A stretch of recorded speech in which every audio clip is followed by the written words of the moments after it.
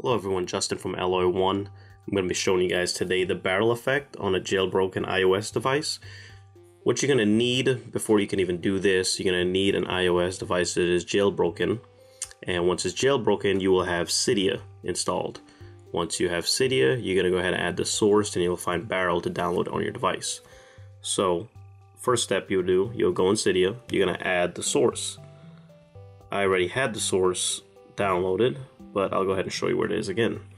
So, you're going to go at the bottom. Let me get you to see this better. It says sources.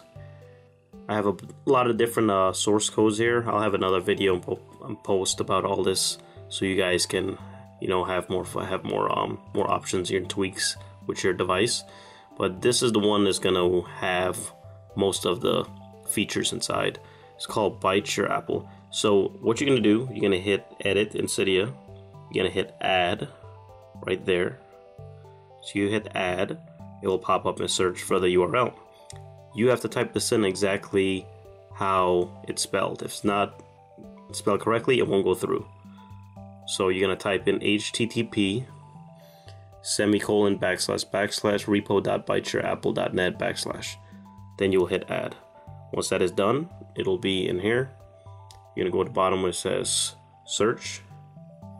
And you're going to go ahead and type Barrel. I already downloaded it. You can see the green check mark. You'll hit here. Mine says Modify. Yours will say Install. Hit that. It'll install. Your device will respring and reboot. At that point, you'll see a Barrel icon. It's an app icon. You'll see it. Then you'll go into Settings. And if you go in Settings, if you scroll down, you'll see it say Barrel. This is Barrel. From that point, it says Mode. You can change from all these different effects and different transitions, whichever one you like. And it's really simple. It doesn't reboot or change.